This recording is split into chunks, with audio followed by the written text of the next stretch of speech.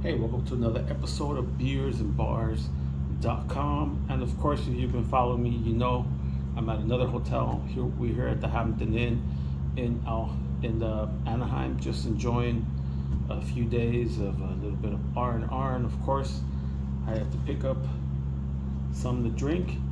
And today we picked up some Belgian Beaver Brewery Bev or Beav Light American Lager. Damn good times. And it says here, it says Beav Light American Lager.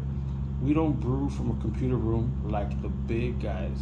We brew with true American craftsmanship to deliver the highest quality beer you deserve. No one works as hard as you.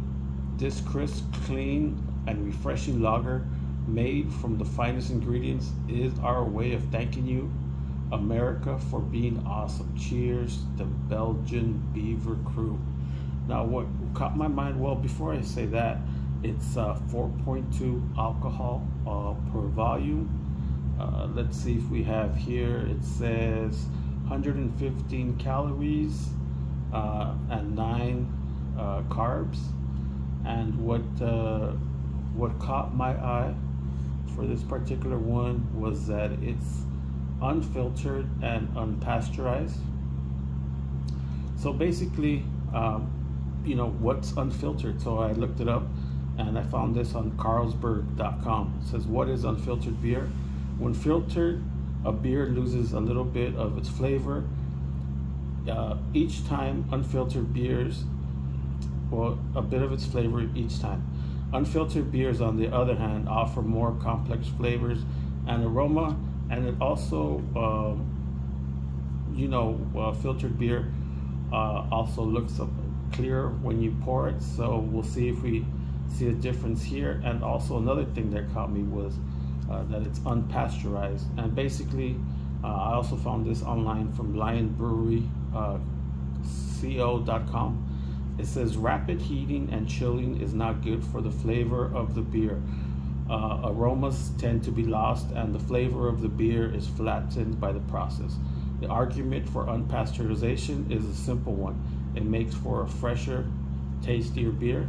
And that also goes to it says serve cold, drink fresh, craft American lager. So let's jump into that and see if we do notice a difference when we pour it and see what we see. All right, and my trusty untapped cup here, and follow me on Untapped under Beers and Bars. All right, guys, let's go ahead. Hope you guys are having a wonderful Memorial Day. Just giving thanks to those who paid the greatest sacrifice, and thank you for your service, and thank you for defending America, the United States of America. All right, guys, let's jump in there. Boom, boom.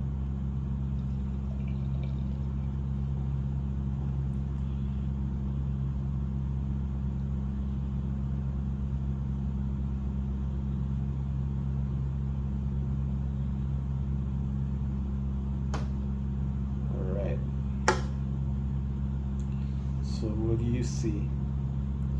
Now it is clear. All right, carbonation.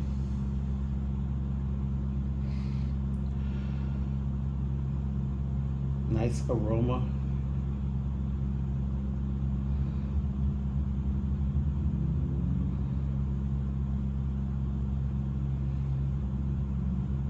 A slight fruity aroma coming from the head there.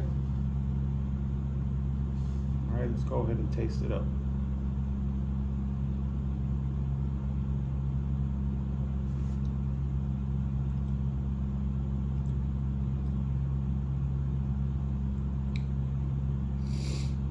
I would say it's a slight fruitiness to it.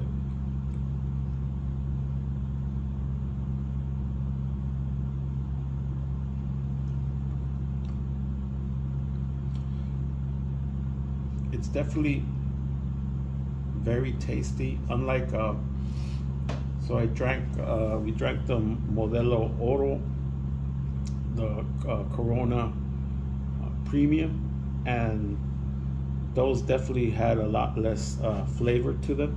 This, on the other hand, has a lot more flavor to it. But still, I do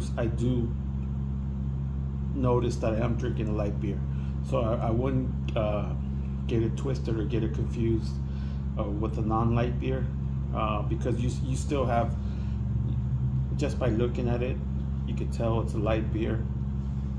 And the taste, even though it's very flavorful, it is smooth, so it's well brewed. It's definitely a good beer.